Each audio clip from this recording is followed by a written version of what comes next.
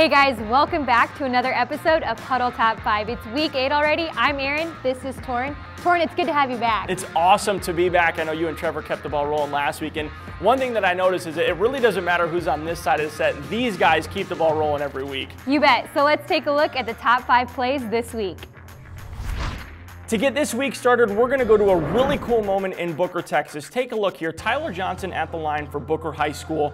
He's a special needs athlete getting his first playing time, and he's going to knock down a free throw, get a steal, and a layup in his first minutes. The really cool part about this, Canadian high school, their opponent actually tagged this highlight for them. A really cool show of sportsmanship and respect.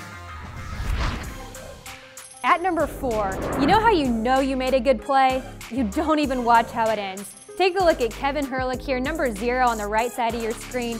No look pass to his teammate down at the block, who lays it in for an easy 2 points. At number 3, we head to the Great Lakes State Millington High School in Michigan. Take a look at the duo of Sean Party and Brandon Reed. Party's going to go behind his back once and then again to a spot-on pass in the corner for his buddy who knocks down a 3-ball. Take a look at this one more time, behind the back once and then again a perfect pass to Reed in the corner.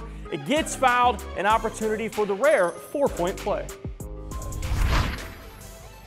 At number 2, take notes from Aaron Harden, who receives a pass on the press break, one dribble, cocks it back and tomahawks it home over his defender. Watch this again, good pass, better finish, crowd goes bonkers.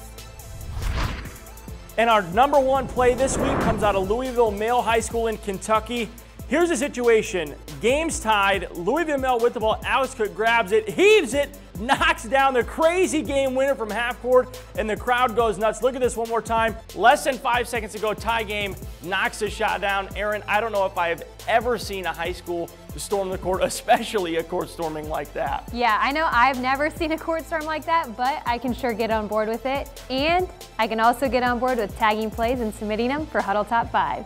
I see what you did there. So you guys know the drill. Go in and tag those plays, share them out using the hashtag HudlTop5, and you may see yourself right back here next week.